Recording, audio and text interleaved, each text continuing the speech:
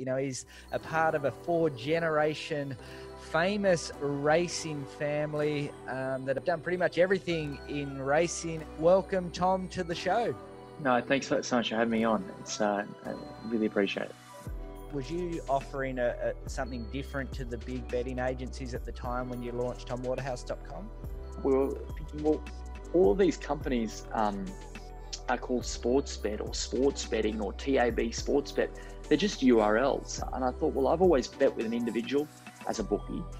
I'd want to do that online, know who I'm betting with.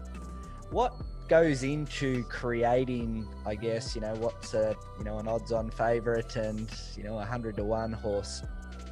So my dad's he's a mathematical genius. He's the way he looks at it is he tries to find factors to put into his model that the market underestimates or overestimates. Where my grandfather, he wanted to play the man. He's like, basically, give me any puncher and I'll take him on, and over a period of time, I'll beat him. And the corporates, this is why there's often such big mistakes in the market early, is the corporates have price assessors, but then they really just come up with the odds, basically weighting off the other corporates. But it's more of weight of money and the smartness of money that dictates where that market goes.